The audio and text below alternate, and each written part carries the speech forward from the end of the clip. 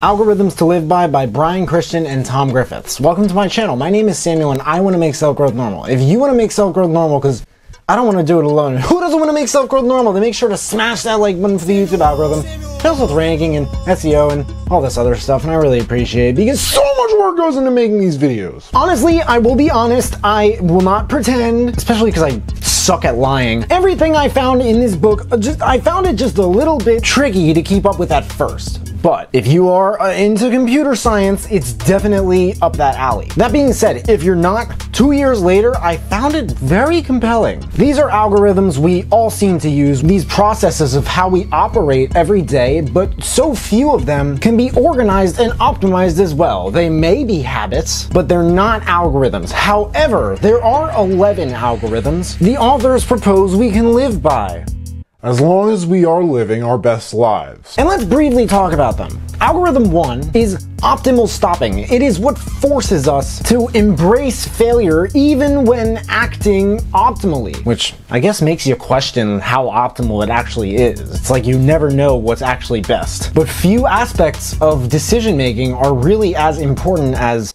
when to stop. How much driving do you need to do across the Target parking lot before you actually park? How many people should you be with before you actually find the one who you stay with? How much of the Red Robin's menu should you read before making a decision? The actual rule, if I understood this, and there is a rule for this, is 37%. If I understand correctly, the answer is probabilistically there. Algorithm 2 is explore, exploit. Kids are very good at exploring. They're not the best at exploiting. Adults love exploiting, but that's because they don't get bored of things as easily and quickly as kids do. How much do you exploit something before deciding to explore something else?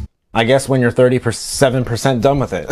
If you eat this meal at this restaurant enough times, what is enough? How many times do you have to eat it and it's made where it's made imperfectly for you? If there's like, I don't know, like a fly in your salad or something, and you're like, okay, I'm not eating this anymore. How bad does it have to be to the point where you are just not forgiving them anymore? To quantify any of the stuff I've talked about in this video so far is probably a nightmare. Algorithm 3 is sorting, and Google is brought up a few times here. Computer science shows that the hazards of mess and the hazards of order are quantifiable and that their costs can be measured using the same currency: time. And the authors talk about the search-sort trade-off. The whole idea of decision making is so thoroughly and objectively inspected in this book. It's quite impressive. Algorithm 4 is caching. Caching was always confusing to me. It's still a bit confusing now, but I know it has to do with memory. I have the worst short-term memory ever. Somehow I remember that. Algorithm 5 is smashing that like button if you haven't already for the YouTube algorithm, and scheduling. Scheduling, this is where stuff just gets a little bit complicated. The author talks about like the point where scheduling itself can become like an item on your to-do list. And of course the trade-offs of it. Speaking from experience, I have been there. It's really chaotic. Then also context shifts. If you're a multitasker, bear with me with what I'm about to say. It's called context shifts in computer science, where if you have to move from one type of task to another, it requires you to disregard all of the skills and behaviors and cognitive functions of that one task and recall that of the other task one by one, and to single-mindedly focus on more than one task at a time. When people say multitasking, this section of the book is why I'm like, okay, but you're not actually focusing on it, because all that context shifting, multitasking is what people call it, is resulting in lost time and energy. You are doing what's called thrashing. You are being a system in full tilt, ultimately resulting in accomplishing nothing. And there is actually like a huge hole that I have found myself poking in that argument. However, it's a different video topic. Algorithm 6 is Bayes' rule. If you are in a relationship and you are not the one making the decisions or wearing the pants, as they say, it's probably because you are under Bayes' rule, the rule of the Bay. I'm just kidding. It has absolutely nothing to do with that at all.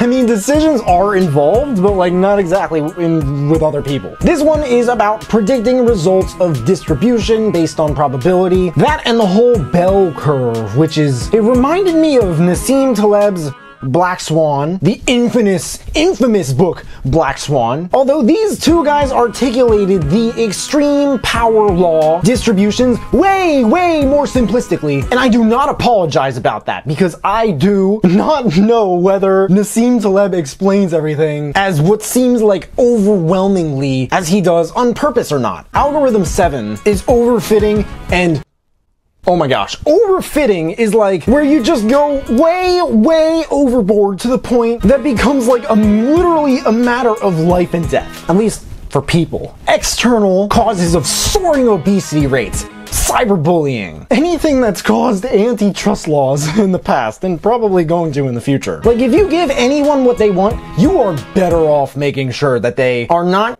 getting too much from you for their minds and bodies to handle. Algorithm 8 is relaxation.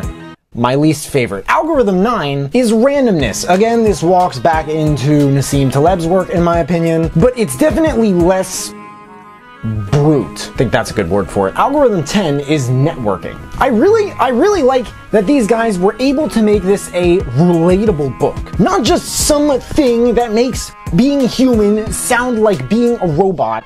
Sugar, you okay back there? With the way our brains think. I mean, people have been doing that alone for decades now, using words like operate and hardwiring and internal software and download and data framework describing human life. Not that I'm not guilty of this. And algorithm 11 is game theory. And it all really brings you through this long, big, windy tunnel of how we have emotionally the ability to look at our own natures in order to improve ourselves. I try to review as many tech, self-help, and business books as I can. Those three altogether are like Samuel for me. That is like what I want to be, who I see as a human. Like, that is what I want to contribute. And I always really just appreciate the ones that somehow end up combining two, at least, of those three subjects. Quotes. Science is a way of thinking much more than it is a body of knowledge. Some problems are better avoided than solved. Sorting something that you will never search is a complete waste. Searching something you never sorted is merely inefficient. Size alone is enough to impair speed. Every guru has a different system, and it's hard to know who to listen to. Do the difficult things while they are easy, and do the great things while they are small. Email is a wonderful thing for people whose role in life is to be on top of things. Not for me. My role in life is to be on the bottom of things. All human knowledge is uncertain, indirect, and partial. Small data is big data in disguise. If you can't explain it simply, you don't understand it well enough. Engineers should look at time as a first-class citizen. Direction 1. I recommend this book for anyone interested in computer science who doesn't really have that many friends. And they aren't very happy with their lives or anything like that. But they are interested in computer science. Or really anyone who's curious about how we emotionally are similar to technology in terms of maybe like how our emotions operate. Direction 2. If you like this book, I recommend checking out maybe Freakonomics. I don't know with specifically computer science what books other than this one I can name off the top of my head. Not to get futuristic, but probably The Inevitable as well by Kevin Kelly. But there were some things I heard in this book that reminded me a little bit of other ones in that book. It's not as technical, but this one's a little bit more on the scientific side of things, at least for me, so I don't know. Algorithms to Live By Brian Christian and Tom Griffiths. There's a link in the description if you guys want to check it out and read the reviews. That and all the other books that I mentioned in this video if you want to check those out as well. If there are any other books that you guys want me to check out and review, please let me know in the comments below. Also, let me know if you checked out this book and you liked it, but hey, make sure to smash that like button, subscribe if you haven't already, because I don't know why people watch this far into my videos and they don't subscribe, but if you have subscribed and you want to turn it up just a notch and turn on that notification bell to receive a notification every time I drop a new video, that would mean the world to me. Thank you guys so much for watching. I really appreciate it. By the way, today I made my first Amazon affiliate sale. I literally I woke up and I had $1.50. It might not sound like a lot, but I think Warren Buffett said that if you cannot find a way to make money while you sleep, then you will work until you die. And I really appreciate it. I want to stress that, especially now because it's Thanksgiving. I really appreciate all the time that you guys spend watching my videos. It means so much to me. I really hope that you guys are learning a lot. And if I don't say anything else at the end of my videos after that whole outro for the rest of the year, I don't know if it's too early to say this, but I love you guys, and I hope you have an amazing new year. With that being said, you can find me everywhere, and I will see you then.